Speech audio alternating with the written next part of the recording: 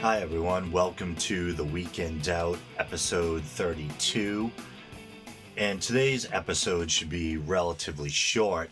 I just want to give an update, then maybe move on to one quick news story. So last night was pretty interesting. Around 10:45 p.m., I took part in what I guess you could call a roundtable discussion with three other podcasters, all of us atheists or non-believers, and we held the talk via Skype. There was me, of course.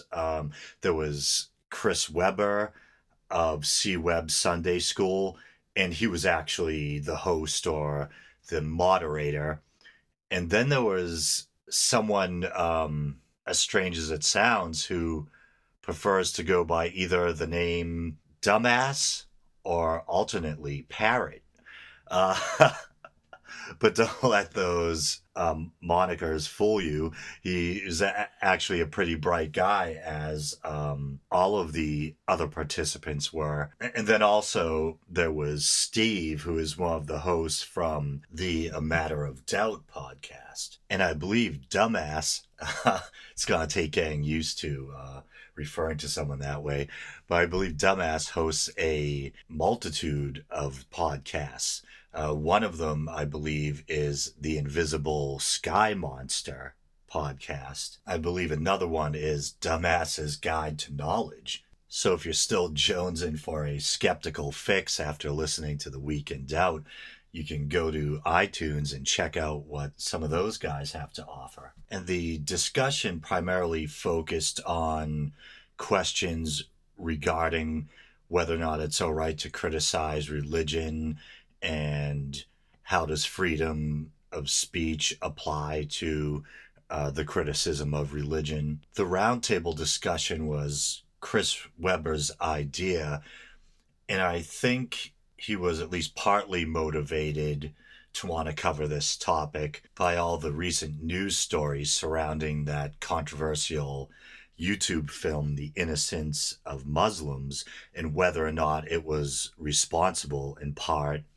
for the embassy attacks throughout the Muslim world, as well as all the protests and riots. So we had a pretty stimulating conversation about just how far should freedom of speech go when it comes to the criticism of religion, and do people like the makers of that controversial film or the people behind the Danish cartoons have any responsibility to bear at all if people react violently to their art or their speech? I think one thing we agreed on that I kind of broached was when approaching the question of whether or not it's all right to criticize religion, that there's two things we should take into consideration.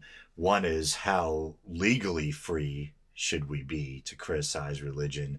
And then where do we want to draw the line for ourselves ethically? How far do we want to let ourselves go when criticizing someone else's faith? And I basically said that the latter, how far we want to go ethically, that's something each one of us has to decide for his or her self.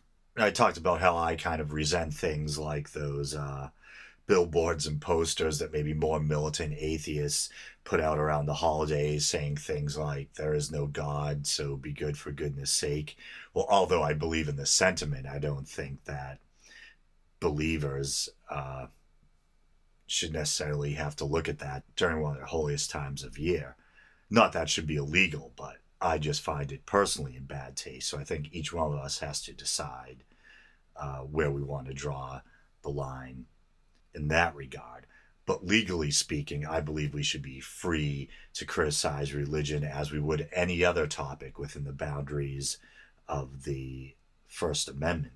Even though it was a real-time conversation between all of us, Chris had each one of us only record our own voices, so we wore headphones to block out any other noise and just each recorded our own mic input. Then Chris is going to take each one of our recordings and try to put together the best possible version of the discussion. And I think he said it should be available on iTunes as an episode of C-Web Sunday School anywhere from a week to 2 weeks from now.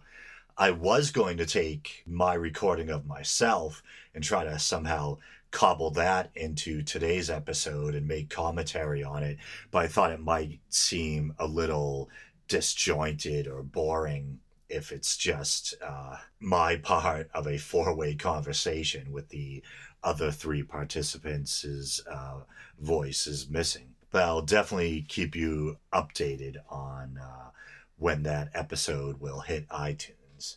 I'm just looking for a quick little news story I can do to fill some time. This one I could probably actually do a whole show on, but I'll try and make it quick anyway. I don't know if you're aware that in recent news, maybe roughly about 2 weeks ago or something like that, or within the last 2 weeks, a old scrap of papyrus turned up that seemed to insinuate that Jesus may have been married, because he refers, well, according to this article, to Mary, must be Mary Magdalene, I would imagine, that he refers to her as his wife. But now there's some doubts surrounding the authenticity of the fragment. And here's a article from the Huffington Post Religion, dated September 27th, entitled, "Vatican Paper Says Jesus' Wife Scrap is Fake." I'll read a few paragraphs from the article. Vatican City. The Vatican newspaper has added to the doubts surrounding Harvard University's claim that a 4th century Coptic papyrus fragment showed that some early Christians believed that Jesus was married, declaring it a fake. The newspaper L'Osservatore Romano. I'm mostly of Italian ancestry, but I don't speak Italian, so I probably just butchered that supremely.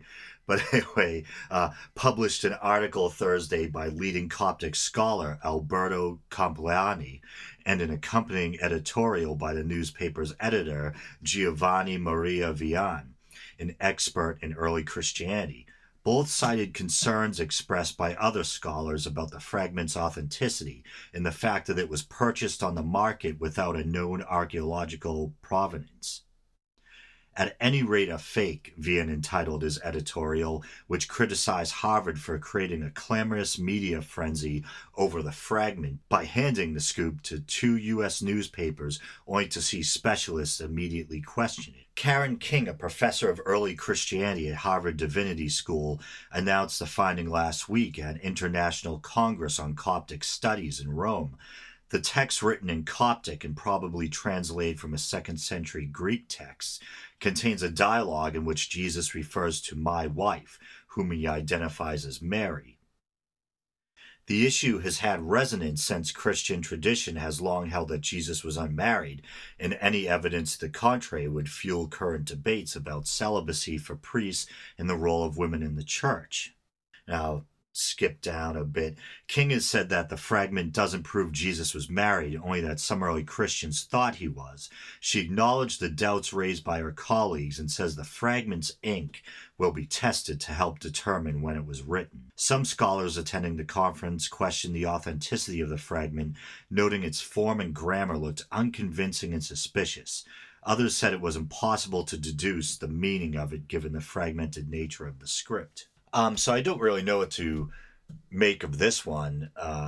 I could actually see it either being authentic or not. And I've heard warring ideas about whether or not Jesus would have been married. On the one hand, I've heard scholars say that since in Judaism, especially ancient Judaism, in the ancient Judaic culture, it was expected that a young man would be married at a relatively early age. And if he hadn't gotten married, he could be expected to be treated with scorn or ridicule. But conversely, supposedly there were Jewish ascetics who engaged in celibacy. I think even members of the Essenes, the Dead Sea community, were celibate. I think whether or not the Essenes were actually celibate is a matter of some contention, but there are some well-known classical writers or historians who do refer to them as being celibate. Pliny the Elder says the tribe of the Essenes, that it has no women and has renounced all sexual desire. And then the Greco-Jewish historian Philo of Alexandria says, furthermore, they abstain from marriage because they plainly perceive it to be only or the primary danger to the maintenance of the communal life, as well as because they especially practice continence. For no Essene takes a wife, because a wife is a selfish creature, addicted to jealousy and skilled at beguiling the morals of her husband and seducing him by her continued deceptions. Well, I guess I'll try to ignore the apparent misogyny for now in that one. But I'm not saying that Jesus was a member of the Essenes or the Dead Sea community, but I believe there are some theories that he may have been influenced by them. But I think what it goes to show, though, is that contrary to what some scholars like to say, that there may have, in fact, been celibate ascetics in the ancient Jewish world. But like I said before, also it's said that conventionally speaking, Jewish males were expected to be married at a relatively early age, and if they weren't, they could be scorned. So I think the argument could go either way. I guess we'll have to wait for the testing results. If we see those in the news, I'll be sure to update you. We're about at the 13-minute mark, and as I suggested at the beginning of the show, this would most likely be a short episode. So I will call it quits. And as always, you can like The Week in Doubt on Facebook. You can subscribe through iTunes, rate us through iTunes, rate the show through Podbean, subscribe through Podbean. If you want to get in touch with me, you can leave a message on the Facebook page or message me through Podbean. Any support is always appreciated. Thank you.